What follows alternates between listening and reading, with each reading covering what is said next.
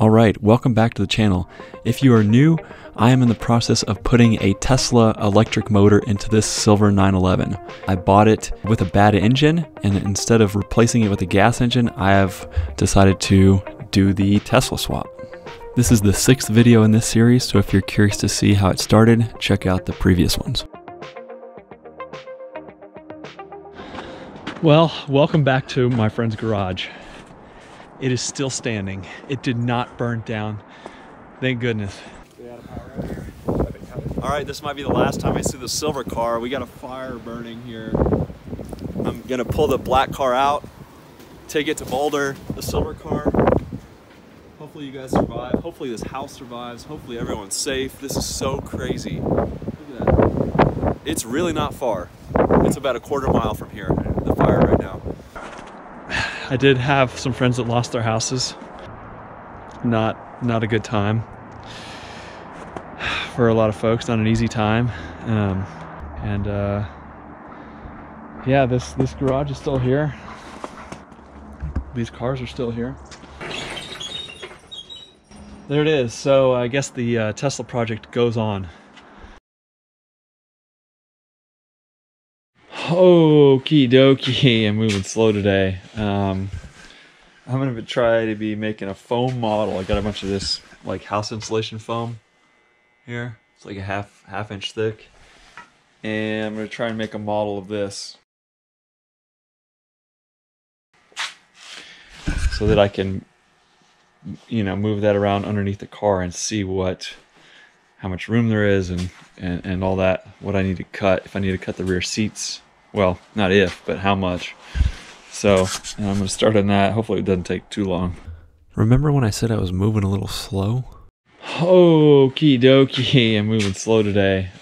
That was about 2 days before I tested positive for COVID, which knocked me out for about 8 days. Alright, so back to my project. I am starting to cut the foam here so I can build the model of the drive unit. And I've heard that you can order CAD models of these things if you have the 3D CAD file. But, you know, it actually only took about 2 or 3 hours to build a model. I know it won't be as exact, like for mounting points, as, you know, a 3D model, but to get me started, it'll be just fine.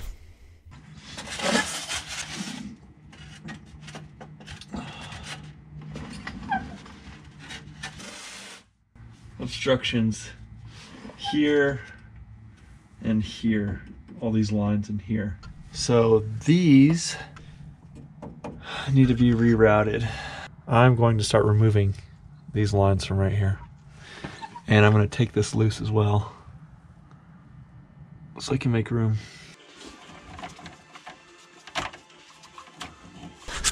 Okay, so you can see I've removed most of the lines. I have just the power steering. This is the power steering, and I just disconnected it down there. Yeah, so I'm just taking stuff apart here. I hope I'm doing the right thing. I mean, there is no right way to do this. No one's ever done this as far as I know, so there's no guide to follow. So I'm just kind of like using some common sense and taking stuff off this thing to make room for other parts. And you can see on this side, yeah, this is now, you know, because I've disconnected it over there, I can kind of pull this stuff out of the way, because this is where the Tesla motor needs to go, is in here. So move this out of the way. What else have I removed? There were fuel lines, brake line I just put underneath here. So we're getting there. I had to cap the fuel really well because that's just smelled horrible. And I'm not sure what I'll do with this, but I need to get out of the way. Going to the back, I was thinking about pulling this big hose out and like fully removing the power steering lines up there. But I think I'm going to leave them in for now because I don't know where I'm going to put the power steering pump. I may run in something in the front, and then I can remove these lines. Also with cooling, I have cooling lines here and I can possibly use those to cool the drive unit. Those run up to a radiator, I assume, in the front bumper. So I don't think I'll need the big coolant pipes, these ones. Here are the shift cables. There's someone interested in the transmission and everything to convert to a manual, so I need to pull these out somehow. Here are the lines I've removed so far to make room for the Tesla drive unit. So now we can see how it fits again. Sliding this motor up in here. Now the obstacle is the rear seats. Okay.